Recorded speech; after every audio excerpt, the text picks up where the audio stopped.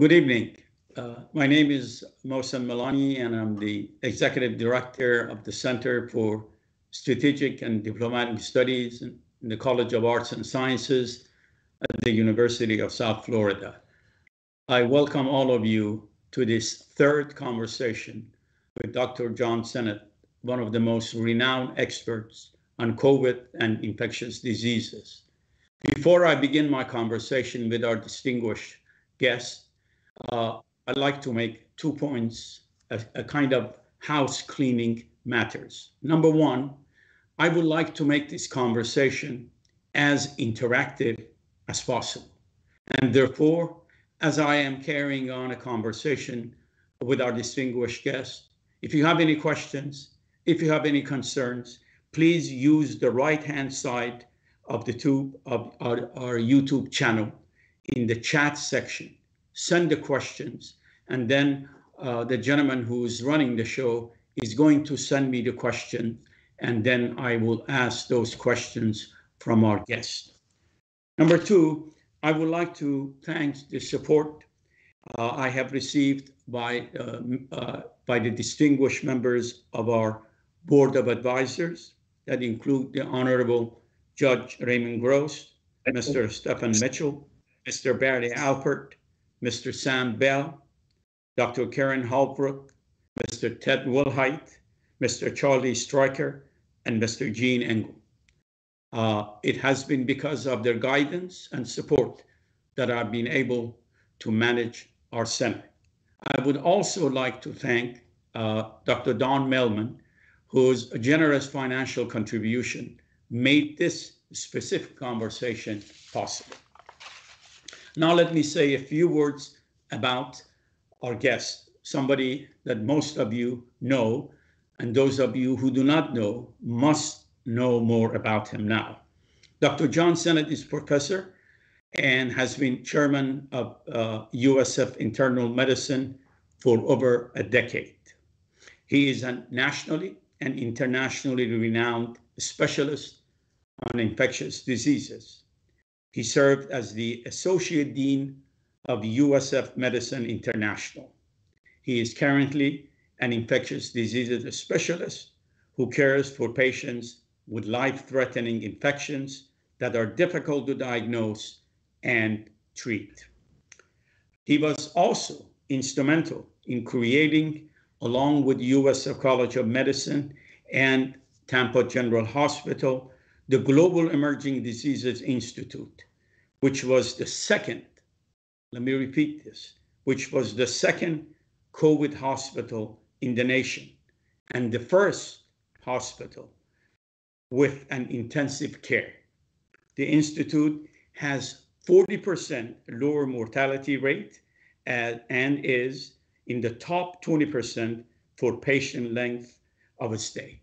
It is really a great pleasure, indeed a great honor for me to have a conversation with Dr. John Sinnott. Please join me to welcome our distinguished guest tonight. I have one brief correction. We're in the top 1 to 2% for length of stay. What did I say, Yes. 20? I stand corrected. It's wrote here 2%. Yes, I am sorry. Yes, it's 2%. Thank you. Welcome to the program, John. It's my honor to be here. We face such a grievous pandemic, it's hard to even know where to begin. I think Victor Hugo said it best, that the other end of the telescope is the microscope. I think you should ask some questions from the telescopic viewpoint, like, what do you see? And then I can take it from the microscopic viewpoint. Great. Very good. Let me start with my first general question. You and I had a conversation about a year ago, and much has changed. What is your professional assessment of how we have dealt with the COVID problem in this country during the past year or so? I feel that if we look at the numbers, 2 days ago, 3.5 million people died in the world of COVID.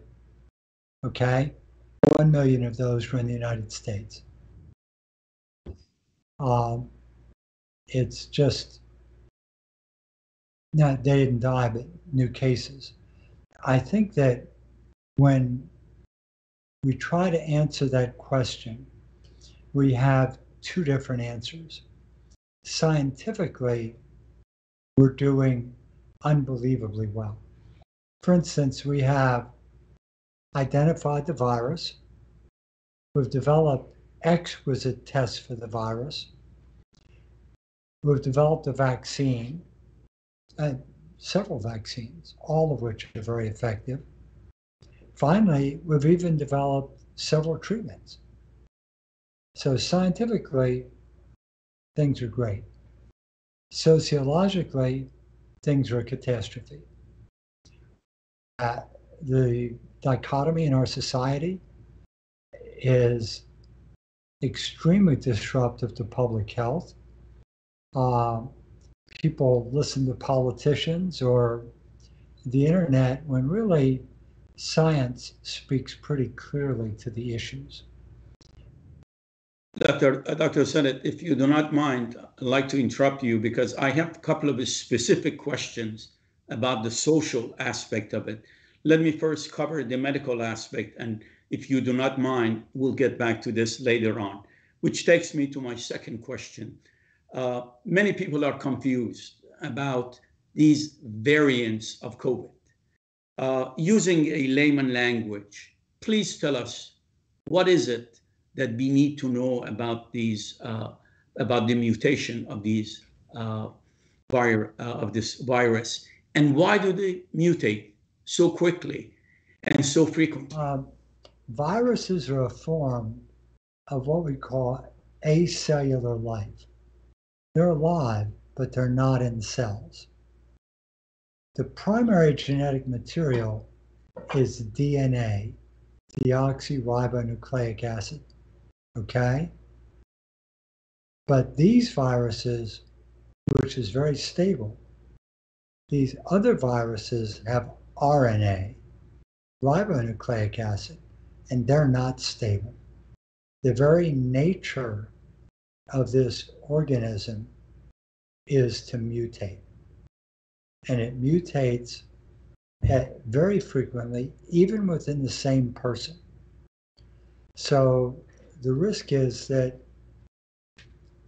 if it continues to grow unchecked, we're going to have more variants. The variants refer not just to the clinical manifestation of disease, but also to the biochemical makeup of the virus. So there are three levels. There's variants of interest. In other words, we're looking, and just yesterday, the new Omicron BA.2 came out. It was very hard to recognize. It's so subtle, but it's different. And in the short time period, looking back, less than a month, 45% of the infections in parts of Europe are due to this virus, which means it's more contagious than Omicron, which I think might be one of the most contagious viruses in the world. The mutation of the RNA viruses is unpredictable. If the virus killed you right away, it would not be able to mutate. But the fact that we have individuals infected that are sick for weeks, okay? During that time, they're going to make viruses that are not identical to what they should be. And unfortunately, those mutations occur at the tail end, which codes for the spike protein, which guides how it attaches to a human being. So we might as well get used to the variants. We're going to keep seeing variants until everyone in the world is vaccinated. which is going to be quite a while. Well, you brought up the issue of vaccination. My third question is about those who are cynical or what I call doubters about the use of vaccine. They argue, and you've probably heard this on television and radio and in social media, they essentially argue that because people who have been fully vaccinated and even boosted, they've still got COVID infection. And they conclude that the human immunity system is stronger than vaccines, and therefore they refuse to get vaccinated. I know you disagree with this, but again, tell us why it is so important to get vaccinated, even if you eventually get exposed to the virus. Well, everyone will eventually get exposed. You have my guarantee. Everyone. Everyone. And the idea that natural immunity is as good as vaccine immunity is wrong. Natural immunity consists of you getting the virus, and the first antibody that works, the first, not the best, proliferates, and that kills the virus. Okay? But when you get a vaccine, you may produce the most active antibodies. It's far more protective to be vaccinated than to be naturally infected. Now, why people feel they're qualified even to make these decisions about an area of immunology and immune response that I don't understand after 39 years of doing this, but yet they seem to be able to go on YouTube or the new TV and understand this. Very clearly, it is a social obligation to be infected. In Tampa right now, 6% of the population, roughly, is immunosuppressed. If they get the virus, they're going to be horribly sick. And how sorry should they? If they're not vaccinated. If they're not vaccinated. Well, the vaccine does not work that well in the immunosuppressed population. The purpose of the vaccine is to keep well people out of the hospital. It's not to prevent them from getting sick. That is a gross mistake. The purpose of the vaccine is you may get sick, but you won't go into the hospital or the ICU and you won't die. But as far as contracting the illness, it reduces it, but that's not the purpose, okay? It's about 80% effective at reducing your chance of getting it, but it's 98% effective at keeping you out of the ICU. Now, what does that mean? If you end up on a breathing machine, depending on which study you look at, your age, your weight, etc., if you had a perfectly well specimen with no chronic diseases in great health, they would have about a 50% chance of living from the ventilator. If you get an obese person, cigarette smoker, hypertensive, diabetic, they have about a 7% chance of coming off a ventilator alive. That's incredible. So to subject people at risk to this is morally wrong. I know I travel a lot in Asia, and were I to get on a plane or a bus or train without a mask, people would say things to me. And that's the culture protecting itself. What happened to caring about your neighbor?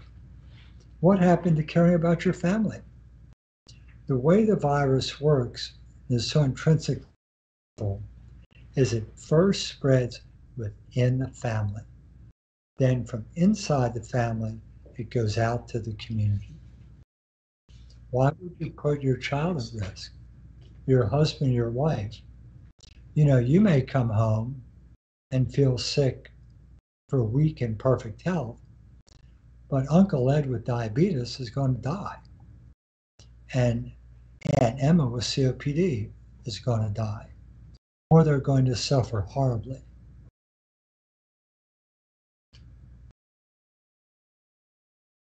My next question is regarding people who have been exposed. If I'm not mistaken, I have read in newspapers that a recent research has shown that the virus is able to infect neurons in our brain. My question is, what kind of cognitive symptoms have people with COVID been exhibiting? And how does infection actually impact our brain? I think you've asked $1 million question. About 5 to 8% of COVID patients don't get better.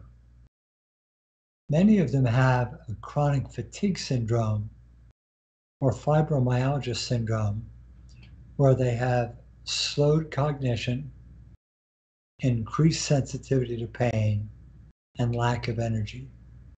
And these people, many are disabled. The long-term effects, neurologic, are unknown. I would draw a correlation to the great influenza of 1918, for it wasn't until 10 years later that they developed von Economos encephalitis and Parkinson's. 10 years. So somebody could get COVID now, we don't know. In 10 years, they could have Parkinson's. There's no knowledge, okay?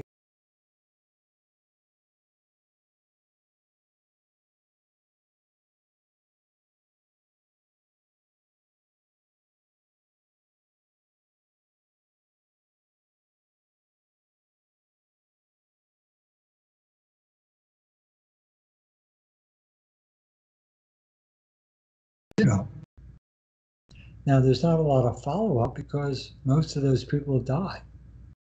But the long-term effects of this infection are unknown. They worry me greatly. Part of the story comes from direct experience in China with SARS-1. In 2003, I traveled to Beijing and the Infectious Disease Institute in Tianjin. And I'll never forget a pathologist I met who cared for. He did well. He went home. I returned in 3 years, and he's in a wheelchair. Totally unpredictable. These are new viruses. No one knows what they're capable of.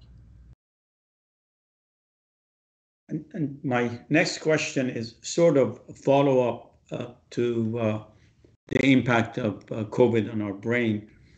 You were talking about, as you know, there is such a thing as long haulers. These are people whose symptoms of the infection persist for months following the diagnosis. What are the ramifications? What are the problems these long haulers face? And is there anything they can do to address it? And is there anything people who have been infected with virus can do to prevent having the symptoms or having the problems of long haulers? You can prevent much of long haulers by getting vaccinated. That takes it out of the question. Long haulers is a tragic disease. At the Global Emerging Disease Institute, we are literally building half of a floor, about 30,000 square feet, to take care of these patients. And they run the gamut of patients that are too weak to get out of bed, or people too tired to work, or people that have trouble making decisions. It is a whole array of diseases that we have to learn about. So we're conducting a great deal of research there. We're bringing researchers to look at it. No one knows what to do about it. Everyone knows it's a problem. But nobody can do anything about it. There is no, and it can come on even months after you've had COVID. You can feel you're recovered, but then 60 days later, you start feeling weak or short of breath. And that becomes progressive. The frightening aspect is, I think, to me, is that the community doesn't recognize that this is a new germ. We don't know what it can do. We don't. We know that what we can see so far is terrible.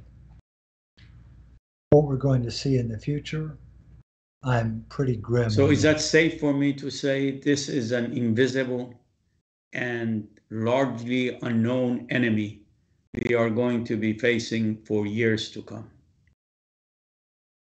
Absolutely. You are totally Now, Dr. correct. Sinnott, based on your experience at Tampa General Hospital and your practice in Tampa Bay area, would it be possible for you to provide us with a profile of people who come to the hospital for COVID care? Would it be possible to generalize based on your experience? I can generalize. I can actually give you statistics. Out of every, we probably have between 180 and 200 patients in the hospital right now. Of those, 10 will have been vaccinated. The rest have not been vaccinated. So that group is putting nurses at risk, physicians at risk, radiology technicians, and their families at risk. The few that do have vaccines, either A, might have had an immune defect, B, didn't time the vaccine appropriately, or C, their immune system just didn't react properly. But overall, for most people, it will keep you out of the hospital. So 10, you said, are unvaccinated of 200. Yes. That is about 5%. And do we know why that 5% is in the hospital, even if were they both fully vaccinated and boosted, or only vaccinated or half vaccinated? I don't have the breakdown on that. But for example, one patient has HIV. Their immune system is a mess. Another patient has chronic lymphocytic These are the leukemia. people who are unvaccinated. No, these are vaccinated vaccinated people, but they don't mount the right response. Okay? Although occasionally normal people, well vaccinated, can have catastrophic outcomes. That's how unpredictable it is. Dr. Sinnott, you started by talking about the social ramifications of this disease. As you know, we have some folks who are suing their local governments or educational board of their local community for mask mandate. Almost 2 years has passed since the start of this pandemic. What are the latest guidelines from CDC about wearing masks? And what is your own personal and professional judgment about the importance of wearing a mask? The CDC guidelines are going to change almost weekly. And the reason for that is the virus is changing, number one. Number two, we're going to understand better how the virus works.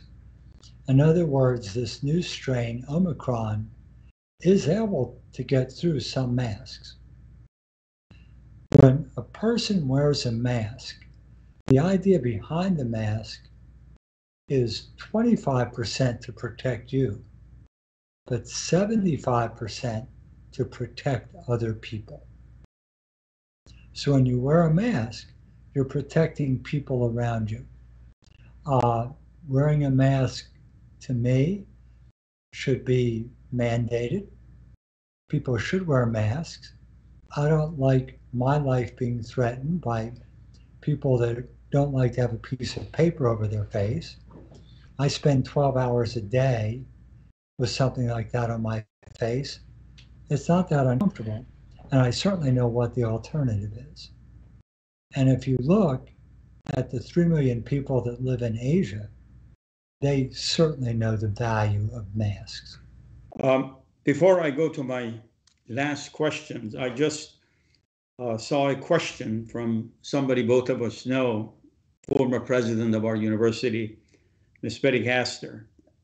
And her question is, how do we vaccinate for variants they haven't even seen yet? That is a great question. It is. We're not at the stage where we're able to do that yet, but we will be. Okay? It takes very complex theoretical mathematical models to predict the next strain. Okay? And every time we try to do it, we come away with mud on our face because you're trying to predict what a living object is going to do, which you can't.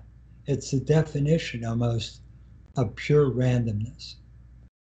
What we need is a vaccine that is probably directed against some core proteins that will protect against all coronaviruses and not just the next strain.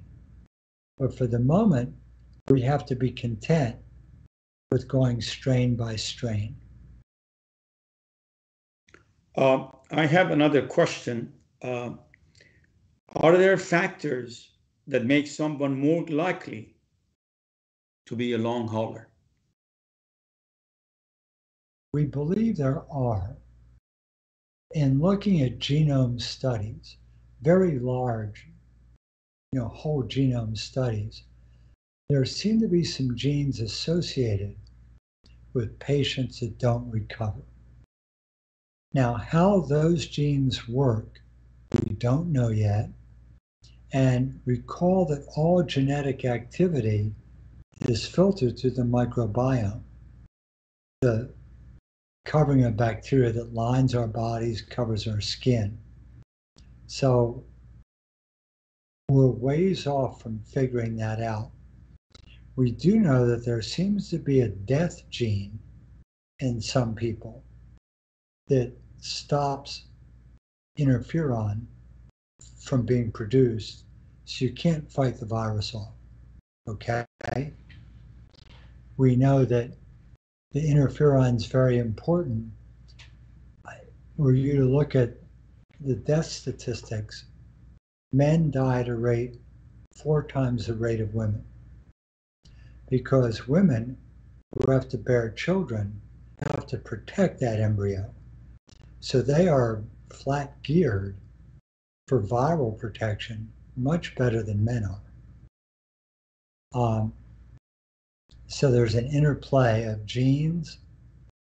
There's some aspect of the microbiome that we don't understand. And the multitude of risk factors, obesity, hypertension, all contribute to mortality. Let me ask one other question from the audience, and then I'll go back to the questions I wanted to ask you. This one is about, he says, the gentleman says that I have heard of many COVID patients reporting brain fog month after infection. What is brain fog? What are the signs of brain fog? I alluded to that a little earlier. Patients with brain fog have trouble with what people would call executive function of the brain. So you're in the grocery store and you can't decide whether to get this type of peaches or that type of peaches. And you'll agonize for moments because you can't decide. Or you have to decide what is the best route to drive, say, to get to a different city. They have a great deal of trouble conceptualizing. You know, you have a mental picture in your mind. If I go east on I-4, I'm going to end up in Lakeland. They will have trouble figuring out things like east and west. These can be significant defects. They often, with this fog, get simple numbers mixed up. So you will give them a phone number to remember, and they'll get one number out of order. We measure this with the Montreal test of cognitive ability, and it's markedly abnormal in these patients. And these are very tragic patients. Some of them are 18 and 19 years old. And we don't know what the natural course of this is. To me, I think it's a variant of chronic fatigue syndrome, and just John Sinnott's opinion. And I don't think they're going to get better for years. But again, no one knows. Before I go to the questions from the audience, something related to what you were talking about. How important is it for people to take these rapid tests at home? When should they take it? And how accurate are they? They're getting better every day. If a rapid test is positive, it's positive. There are no false positives, okay? That's the FDA law. Now, there can be false negatives, okay? Where you're infected, but it doesn't show up. You don't swab the nose right, okay?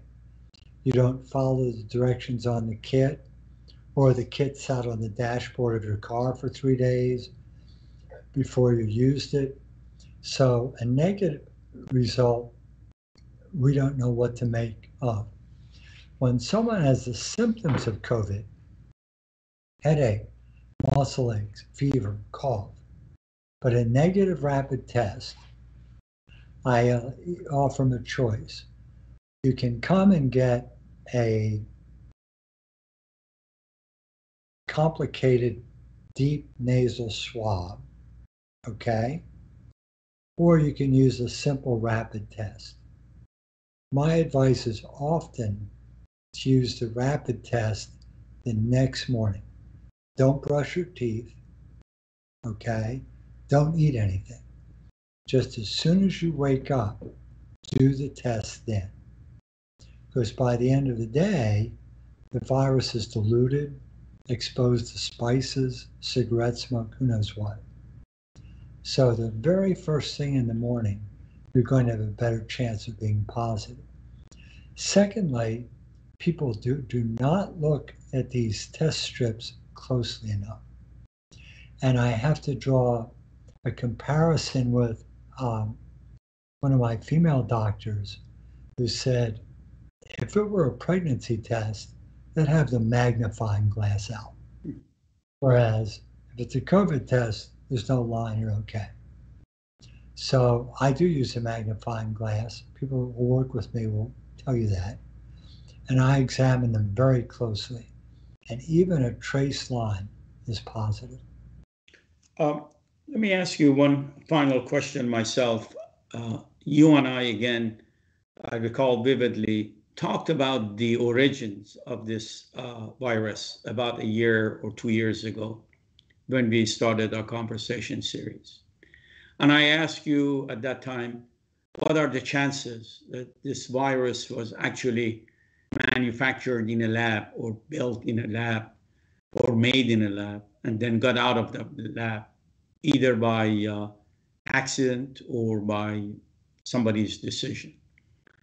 Based on everything you have read during the past year or so, what do you think we stand today? Can we say that can we essentially eliminate the possibility of foul play, or the jury? I would foul play. I would absolutely guarantee no one would try to make a biologic weapon. It's not a treatment. That's doesn't make any sense at all.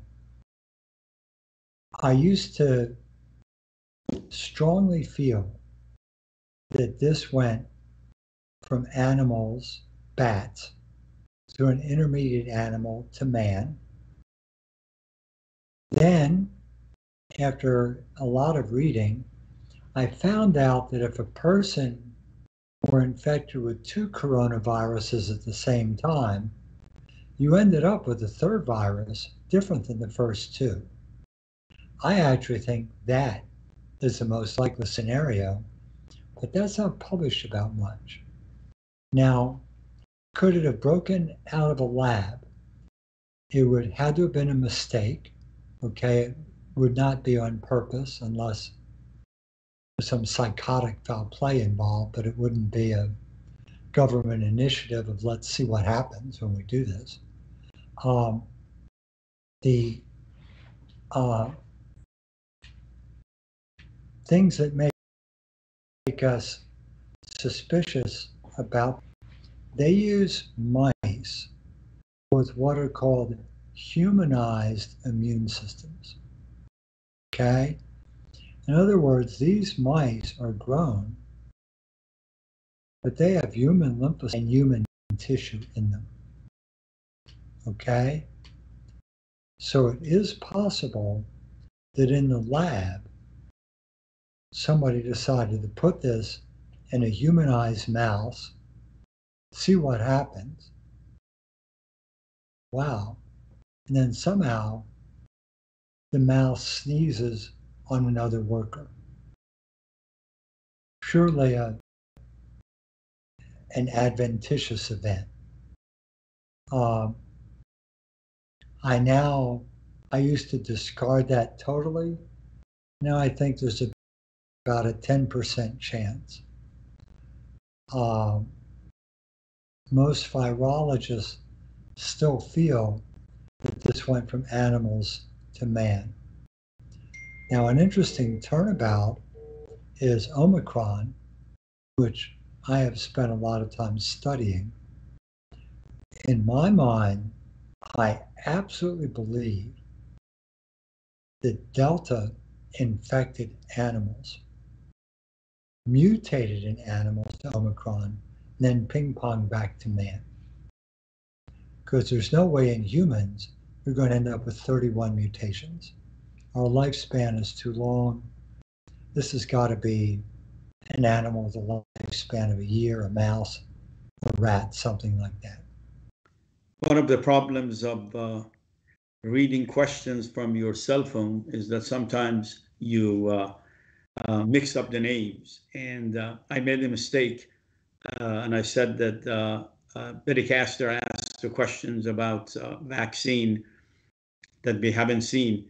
Her actual question is, what is the vaccine policy for employees of Tampa General Hospital? Another good question. Oh, yeah. The policy is that we encourage everyone to get vaccinated. It's whatever the federal law is, we follow the federal law. Now, it's confusing a little bit because about 30% of people that have nothing to do with patients at all. You know, they're bookkeepers, computer scientists, things like that. So we're attempting to get everyone vaccinated through a social spirit, through the idea of protecting each other, and we're doing very well. I might add also that JEDI is staffed by people that want to be there. We don't force anyone to go into that unit that is not protected and doesn't want to go. And I think it makes me very proud of the medical and nursing profession to think of all the people that volunteer to work there. Dr. Sinnott, can you or anyone in an administrative position at Tampa General Hospital or any hospital in the state of Florida, can they specifically ask an employee, a doctor or a nurse, that are you vaccinated or not, and show me the proof? Or is that based on good faith? State law prohibits that. There's conflict between state and federal law. Right now, I really don't see the need for it. We have good records. And secondly, in medicine, between medical personnel, not between people outside the profession, but inside, okay, you know very well who's vaccinated or who's reluctant. And they're often subject to great peer pressure about that. Dr. Sinnott, do we know nationwide what percentage of doctors and nurses have been infected with this virus? I don't know that anyone knows that number. The statistic I like is that we don't even know how many doctors there are in the United States. That's not encouraging. And Florida's never been good with numbers. I would tell you that in general, 99% of physicians are vaccinated, and at least 75 to 85% of nurses. A gentleman, Mr. Solomon, Raymond Solomon, is asking what supplements can people take to boost the immune system? I think I know the answer, Dr. Sinnott, because you told me that the last time we had a conversation, but go ahead.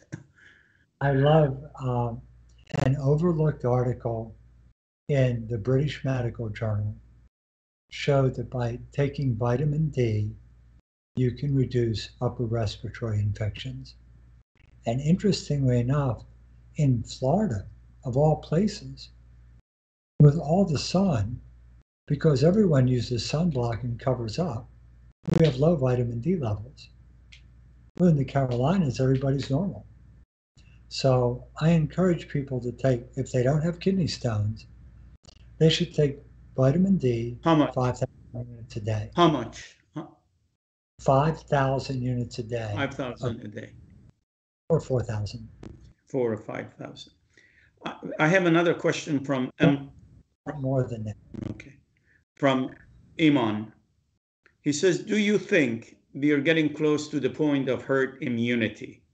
Hasn't most of the population either been vaccinated or infected at this point?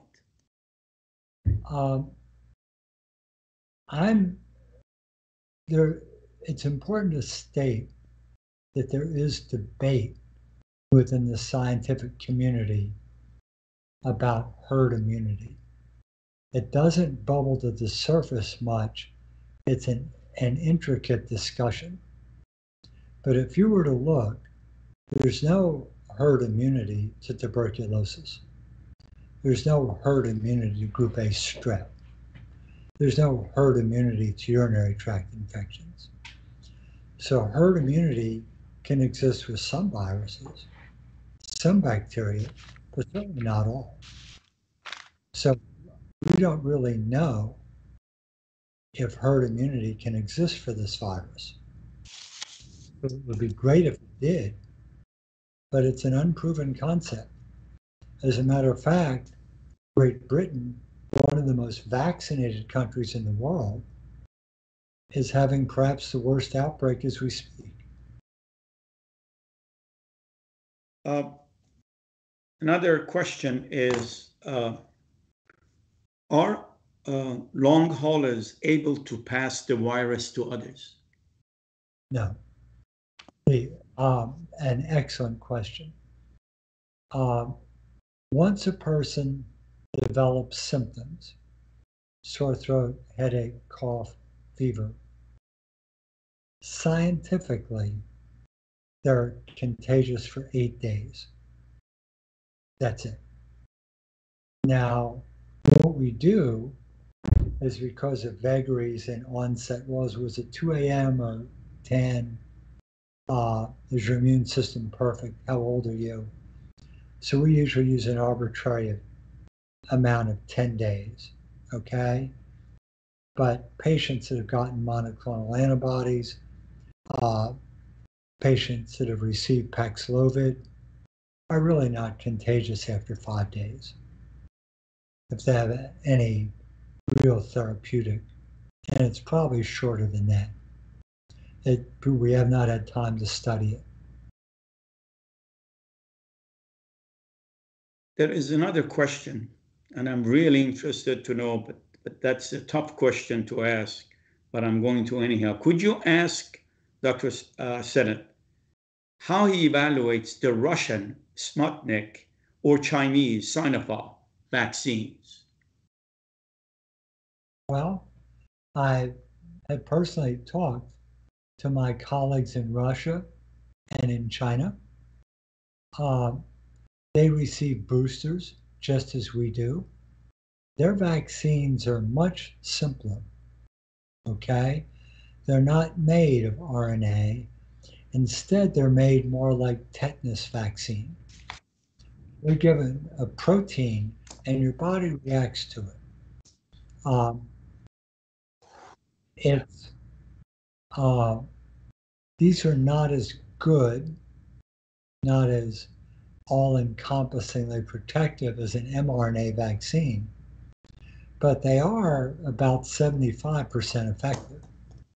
And the physicians, both in China and Russia, take the vaccines enthusiastically, and they will often take multiple doses.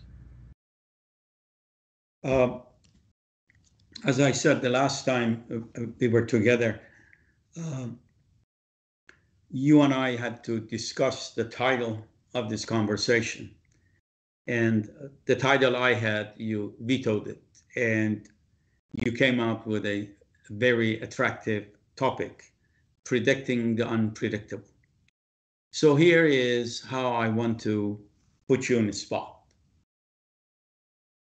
Let's say a year from now, you and I are going to have our fourth conversation about COVID. What do you think you're going to say a year from now? And how long do you think we have to deal with this despicable virus? No one likes to ask me questions like that because I never have an answer they want to hear. The virus is going to be with us forever. It's a fact of life. Okay? Forever. Forever. It's going to keep mutating. Okay? Because of the makeup of the virus, where you carry the virus before you feel sick, it's still going to spread.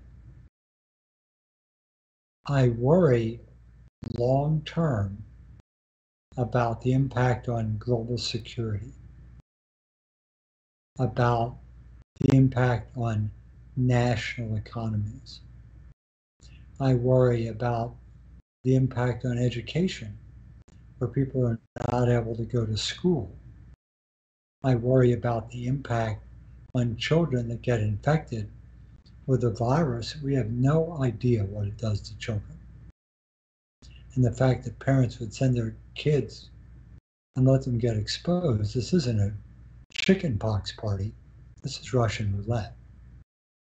I think that it will be a sad, tragic discussion of missed opportunities and what could have been done better.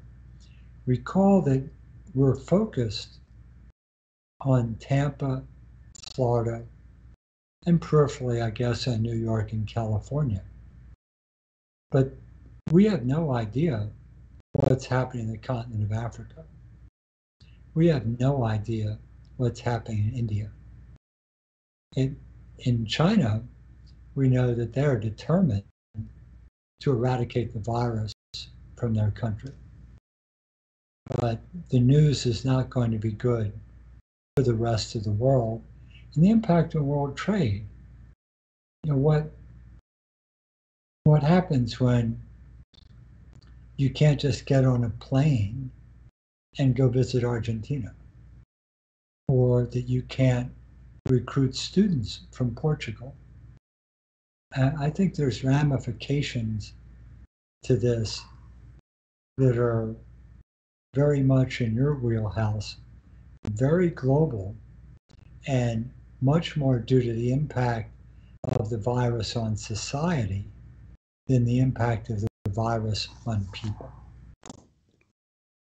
Dr. Sinnott, would you recommend, if I ask you that I'm planning to have an international trip, say to any European country or to Latin America or to Asia, as my doctor, would you recommend that I do? Or if I come to you, say I'm planning to have a cruise, would you recommend cruises at this time? I would definitely not recommend a cruise. I believe that cruises are on their way to getting shut down again. Cruise boats recirculate air way too much because they don't want salt air inside the cabins because of corrosion issues, among other things. We all have to make a decision based on individual risk. So what is the risk? Well, obviously, if you have leukemia and you told me you wanted to go to New York, I would tell you you're crazy and don't do it. Okay?